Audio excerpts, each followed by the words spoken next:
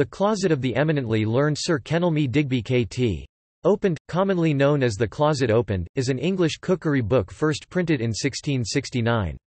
It is supposedly based upon the writings of Sir Kenelme Digbie, being as the title page states, "published by his son's consent."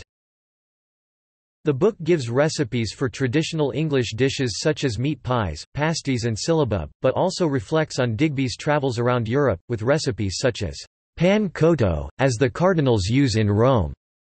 The book echoes an earlier age with some 100 recipes for brewing mead and metheglin.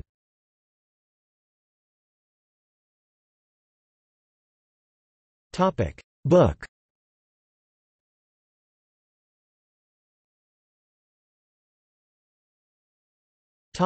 Approach.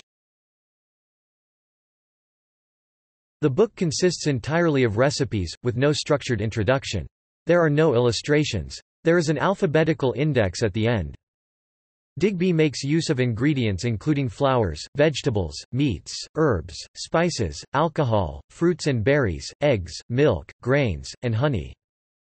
Foreign influence can be seen in recipes such as pan cotto, as the cardinals use in Rome, and a savory and nourishing boiled capon, del Conte di Trino, a Milano, which calls for costly ambergris, dates, raisins, currants and sugar. The bird is boiled inside an ox bladder. Advice is given that diverges from the recipe headings onto related topics.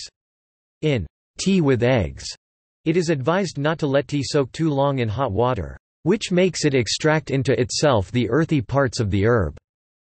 But the water is to remain upon it no longer than whiles you can say the miserere psalm very leisurely.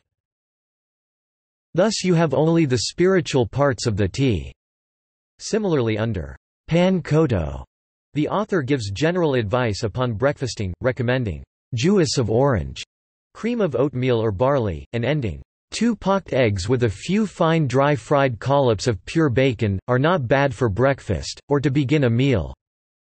Instructions are given to feed chickens and other poultry.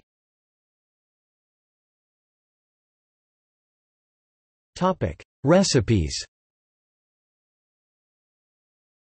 The Closet Opened begins with a section pages 1 to 103 on brewing soft and alcoholic drinks. There are many recipes for mead and metheglin, and some for ale, cider, and wines from fruits including cherry and strawberry. It then provides recipes for salads, eggs, potage, meat pie and meat and vegetable pasties, cooked and prepared meats, syllabub, cakes, pies, puddings and other desserts. The book ends with recipes for jellies, marmalade, quince paste, jams and syrups.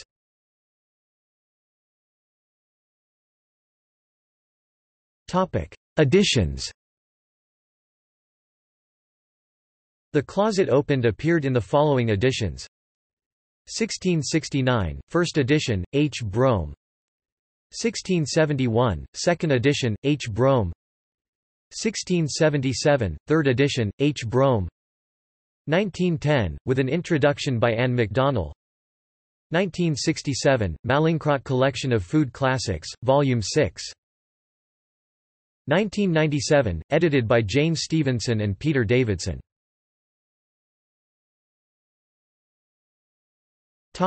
Reception. The celebrity cook Clarissa Dickson Wright described Digbie as the first true dilettante foodie, as well as a privateer, a spy, a hypochondriac and also an enthusiastic amateur scientist. She notes that The Closet Opened indicates his social connections, with recipes like Lord George's mead, the sweet drink of My Lady Stuart and My Lord Lumley's peas porridge. His scientific interests are similarly hinted at with Dr. Harvey's pleasant water cider, while other recipes give evidence of his travels abroad. What she finds most fascinating, however, is the wealth of food influences, and the trends that appear.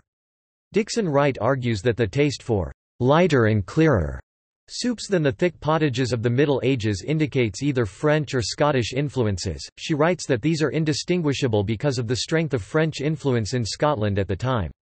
She contrasts such novelty with the distinctly old-fashioned feeling of other recipes, especially the 100 versions of those wonderfully medieval drinks mead and metheglin. She confesses that one of the very few things in this world I regret never having tasted and now never will, is his recipe for sack, that is, sherry, flavored with clove gilly flowers, carnations or pinks. Notes